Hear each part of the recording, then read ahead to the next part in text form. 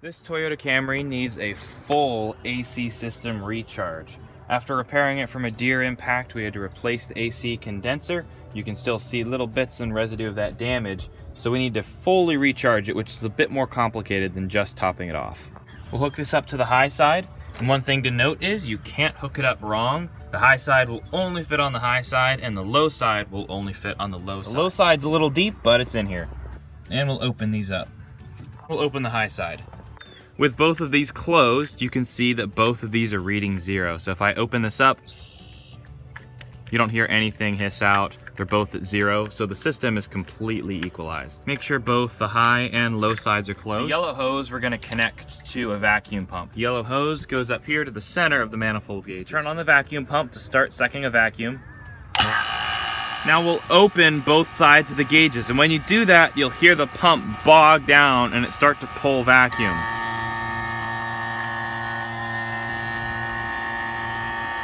We'll let this run for a little bit. Typically it'll sit just right at or a little bit below 30 inches of mercury.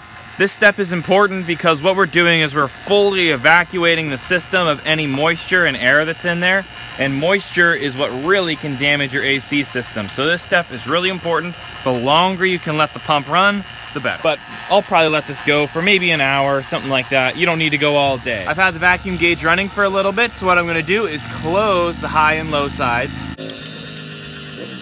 Shut off the vacuum pump. Now look at where your gauges are, and remember that this is pretty much right at 30 inches of mercury.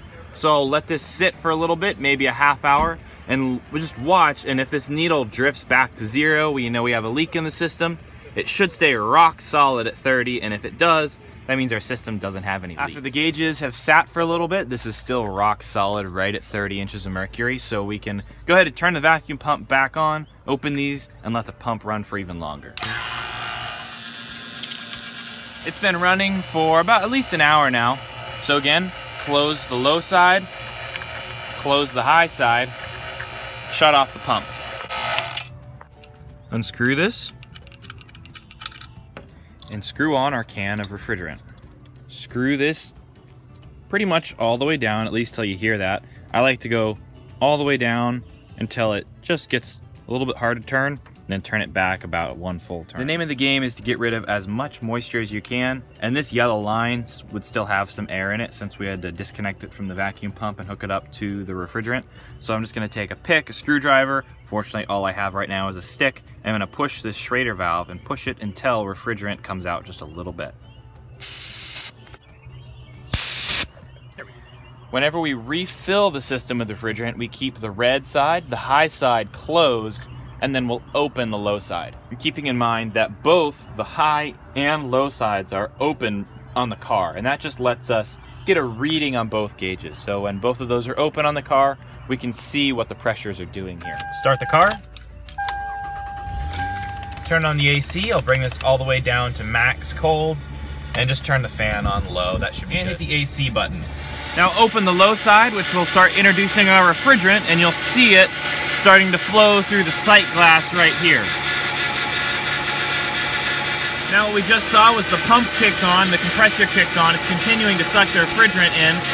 You see the low side pressure coming down, and the high side pressure starts climbing up. So right here we're at a little bit, about 15 psi, and then we're at creeping up on about 65 psi here. And we'll continue to put refrigerant in until we reach the specified amount. Typically, somewhere in the engine bay, you'll have a sticker that will tell you how much refrigerant you need to put in. This says right here, a max of 1.32 pounds and a minimum of 1.1 pounds. And you can do that conversion into ounces. 1.1 pounds converted to ounces is 17.6 ounces. We know that one can, and if you read right here, is 12 ounces. So we'll put one can in and 5.6 ounces out of the other. I'm aiming for the minimum pressure, which is 1.1 pounds. So if I overshoot, I still have a little bit of buffer before I get to the max. Eventually this can will get really cold, and I wouldn't necessarily recommend setting it right on the engine, but you can at least take your hands and warm it up, and you'll see that pressure continue to go back up. Take our temperature gauge, put it right into the vent so we can read what our temperature is. Already I can feel the AC getting cold. And you'll continue to see this cycle repeat of the pressure will go up and then the compressor will kick on. See, the compressor just kicked off, our pressure's going back up. You'll probably see more refrigerant flowing into here until your can is empty. I see a little bit in there. And then soon that compressor will kick on right there. Low pressure goes down, high pressure side will go up, and you see refrigerant flowing in. We got everything that we can out of one can here, so I'll close the low side, open this up all the way so it releases the Schrader valve that's on the can, and unscrew this. And it might hiss just a little bit, but if you got all the refrigerant out, it'll just hiss for a second and then stop.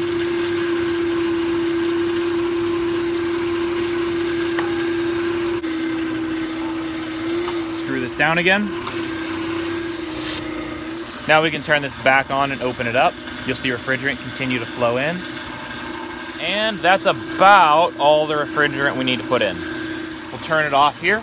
Our temperature gauge is reading 40 degrees, so it's blowing cold air, and the outside temperature is 67. Now you'll have a can that you didn't use all the refrigerant in. You can unscrew this all the way back up. And these new cans that you buy all have a Schrader valve on the top. So whenever you unscrew this, it's safe to just unscrew this can. It'll hiss out a little bit, but it'll stop, and you can save all the refrigerant that's in there. Now there's definitely some refrigerant in the yellow line here, so I know some's gonna spray out from there. That's it. And turn off the car. Close the high side, close the low side. Once you have that closed, pop it off. And the low side's real deep in here. And disconnect the low side. There's still a little bit of pressure in the gauges, so with them just hanging down, I'm just gonna open it. That's how you do a full recharge on an AC system that has no refrigerant at all.